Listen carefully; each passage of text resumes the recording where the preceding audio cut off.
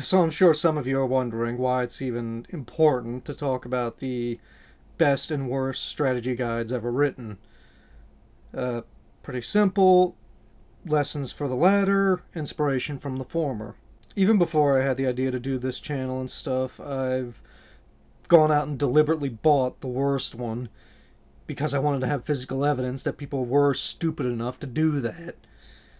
And I've deliberately bought the best one because it was genius. Typically these days we just want one answer real quick for the game we're playing, so we just grab our phone or whatever and head to Google or YouTube.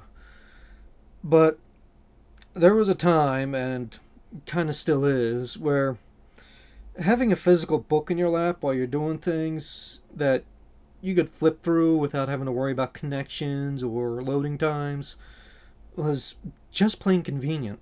So let's return to the days of yore, where if you ever wanted to learn something or get any information, you had to join the Dead Tree Club. That's not to say they still don't make strategy guides, but I'm going back to a time where they were more ubiquitous and common. There'd be an entire shelf or wall of them at Walmart, Best Buy, whatever gaming store you wanted to go to. And generally, they didn't have them shrink wrapped or anything, so you could just pick them right up off the shelf and flip through them right there in the store. I mean, yeah, on the one hand I get it, it's not a library. On the other hand, you're able to see how the game works, what to expect in it, the hidden cool stuff they didn't show you in the commercials, and just generally it was almost like in one of those gaming magazines where it could help influence whether or not you wanted to buy the game, even if you didn't get the guide with it as well. Of course, if it's a popular game, you'd find something like this at Walmart. Damn kids. Buying this felt like I was rescuing a puppy from a shelter. So like biographies, strategy guides come in two flavors: unofficial and official. Unofficial, obviously, they had to write it themselves and figure it out themselves. Official guides are, again obviously, usually done in tandem with and with input from the developers and company of the game, which that input is going to be important in a second. And to show what I mean about developer input, here's the official guide for Metal Gear Solid 5 Phantom Pain. This is the special edition of it, comes with some neat artwork in it. Look, I'll admit real quick I'm weak for art and steelbook cases. Anyway, like I said, it's official and had developer help. Or should I say, intervention. Page 324, let's read along. Observant readers will have noticed the glaring absence of Mission 46 in the game's mission list.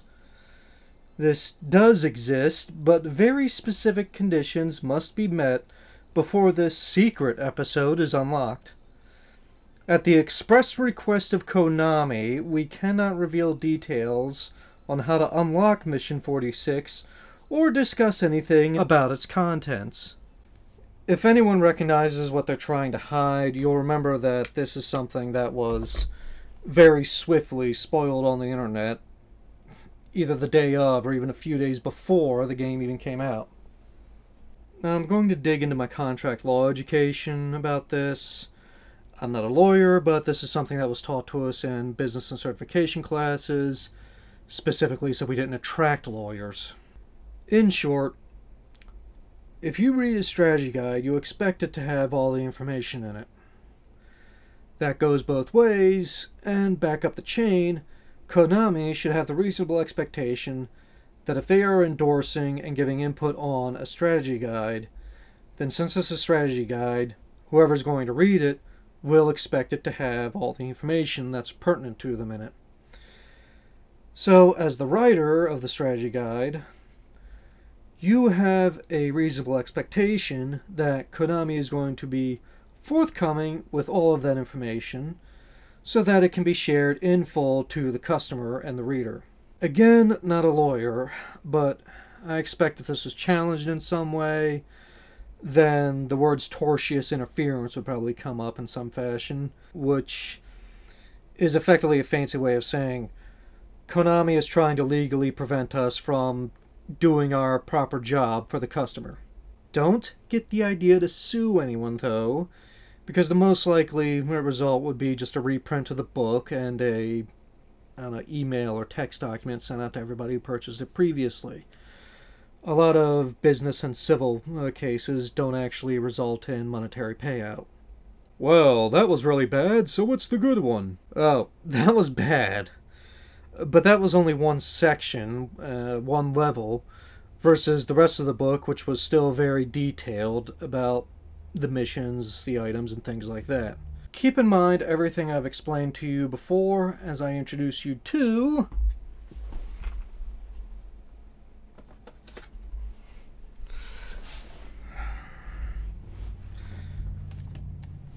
Final Fantasy IX. Yet another critically acclaimed game in the series. And if you're old enough, you probably just screamed, "I knew it." This is the official guide for Final Fantasy IX.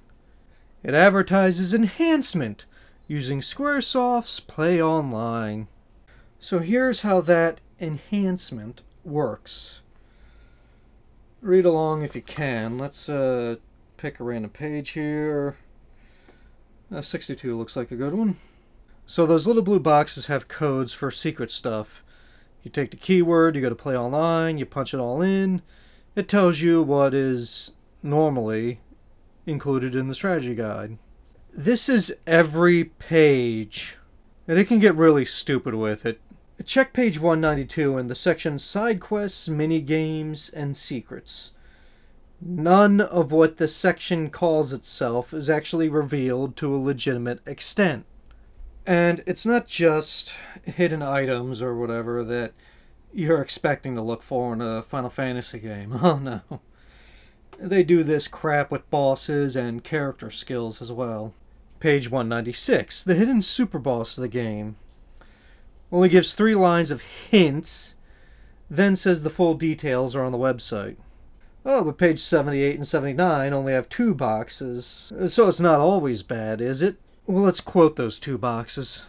You'll have a chance to upgrade your armor and weaponry here. Find out where and how at Play Online.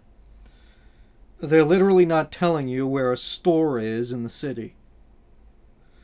Here's the other one. Notice anything out of the ordinary here. Find out what it is at Play Online. Useless, right? This was $13 when it came out, along with $50 for the actual game. And here's the 2 major issues this guide causes. In the US, this game came out in 2001. Back then, broadband was still not widely available. Most everybody was on 56K dial-up.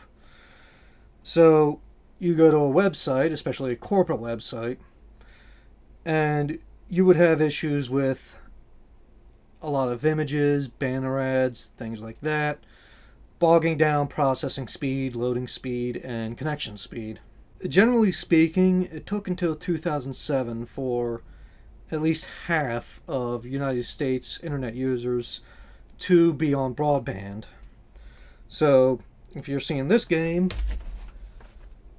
and you see this on the shelf, and then you flip through it and see all this stuff about go online, log in, do this, search for that, you're probably thinking to yourself, my God, my internet sucks. This is useless to me. And when you think to yourself that it's useless, are you going to want to buy the game that, without this being useful, this becomes a pain in the ass to play? But here's the second thing. Game FAQs had existed for years by then.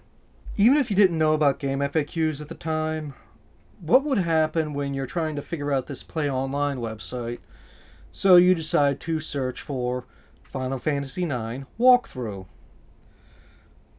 Find out, hey, I don't see any results for Play Online, but what's this game FAQs thing I'm seeing? So this book got you to spend $13 on it, and then more or less told you to go online to find all the information for free that it should have told you by now. The more you read this book, the more it feels like it's actually actively insulting you.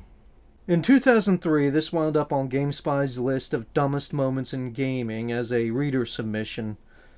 And it's there that some interesting info comes up. And to be clear, I didn't discover this guide from the article. I had personal experience with it in 2002. Anyway, apparently in Japan they didn't even release a guide and put it all on PlayOnline itself. They describe the low sales and reaction to the guides with the following lines. "We believe this has produced definite results. We have also decided, however, to publish a strategy guide for Final Fantasy X. And remember, official guides send residuals back to the company that was supporting them. So in this case, by screwing up on the strategy guide, Squaresoft screwed themselves out of some extra money.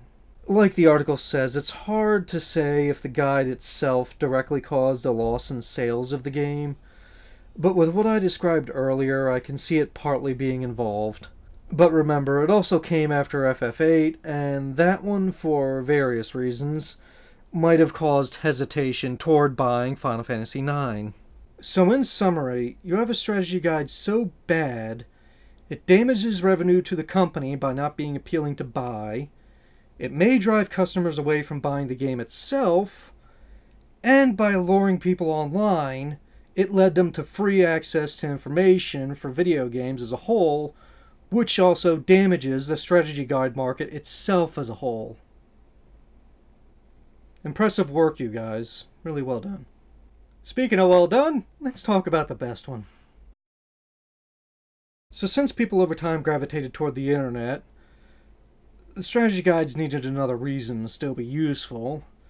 Although, to reiterate, sometimes you just can't beat having the stuff right there at your hand to flip through nice and quick. That said, as I mentioned, a lot of times they'll include artwork sections, big or small. A couple times I've gotten soundtrack CDs out of them. And the special edition guide for StarCraft II Heart of the Swarm actually came with paper models you could build. Now that's some impressive stuff, and I'm not knocking any of it. It's pretty awesome, especially for the soundtracks to be in there as a bonus gift. But let's focus on the books and what they do. Because while a lot of you have probably heard of the Final Fantasy IX fiasco, some of you may not know about the strategy guide for Myst. When I first opened it, this is written in a way that I've never seen before or since for a strategy guide. Now, there is a section in here, the second part, that is the typical, here's your checklist, you go here, you do that, you know, get through the game. However, part one is, let's just say, where the magic happens, I suppose. How appropriate that for a game where you travel to different worlds using books, the walkthrough guide is written as if it's an actual explorer leaving a journal for the folks back home to read. Let me read a segment to you to give you an idea. Page 74. I pulled out my journal, double-checked. Yes, set at 135 degrees. I tried to click the corresponding compass button, but I hit the wrong one. Automatic power shut down. Embarrassing. Had to fumble back upstairs again, crank up generator in the lighthouse again, then return. I finally set the compass correctly, pushing the 12th button clockwise from the north at the tip of the lower right red triangle. Suddenly the room was flooded with light. The source, a submersible lamp just beyond the window. The flashing light I saw on the telescope marks its position, no doubt. Then I remembered sketches of this lamp in the Stone Ship Journal back in the Myst library. Ingenious. I know I keep repeating that word, but really, what else can I say? The author of the book is Rick Barba, and in the revised edition's foreword, they mentioned they sold 300,000 copies of the first version of the book. And I honestly believe that their approach to writing it helped with that. Also, Russell DeMaria is credited as an author, but I think their contribution is an interview with the creators of Myst in the back of the book, which is still a cool thing to have as well. So if you bought this strategy guide and you didn't even have the game or play it, what are you left with?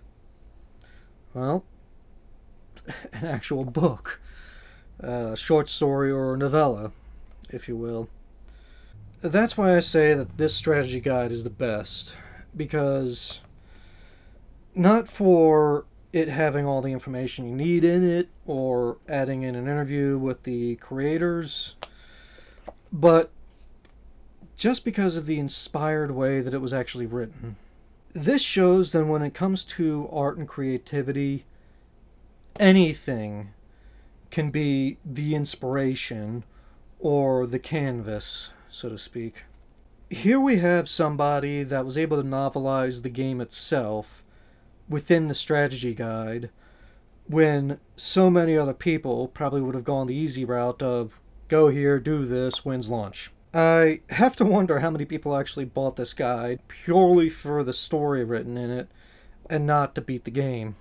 So there you have it.